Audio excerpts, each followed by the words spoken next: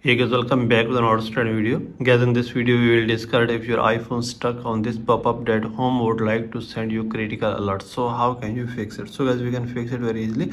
So guys, when you feel that your iPhone touch screen is not working and your iPhone has been stuck on this pop-up, so you may just restart your iPhone and you may check your problem will be fixed. So you may click here on volume up button, volume down button, and you may click and hold for some second this side button. So let's check. Click here on volume up button, volume down button, and click and hold this side button, and you may check as your iPhone will be restart and your problem will be fixed. So let's check. You may just hold and wait for some second. So you may check your iPhone is restarting.